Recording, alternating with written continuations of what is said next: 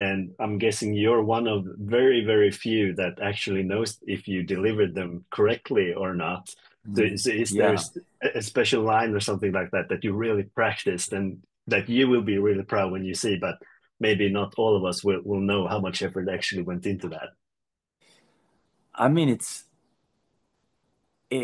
I never experienced preparation like this before when it comes to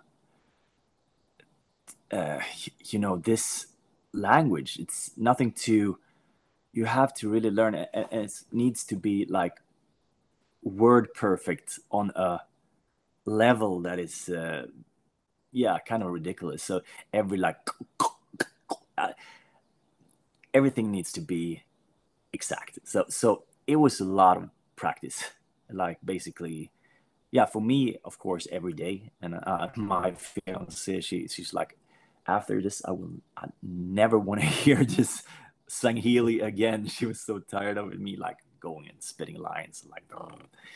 But also I had help with a dialect coach and David Peterson, the creator of the language, who also created languages for big TV shows before, and so it's yeah, it's a real language, and it was hard.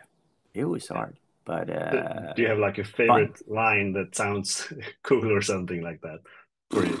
Oh yeah, I don't want to bore. Actually, just wait for it and see, and it's also it's they pitch it down a bit in After Effect, and it's like whatever you did. Like I also do the Swedish version of Alvin and the Gang, and that's the opposite. Then like so Pitch it up, so yeah. that's like the opposite of it. So like,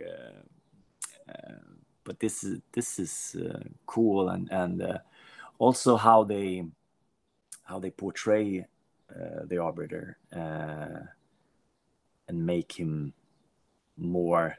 Wouldn't say human, but with yeah, that there's so much more going on and for him, and like what's the it's so easy to paint just like a bad guy and he's evil, and but there are things behind his choices, and I hope that we will see more of that.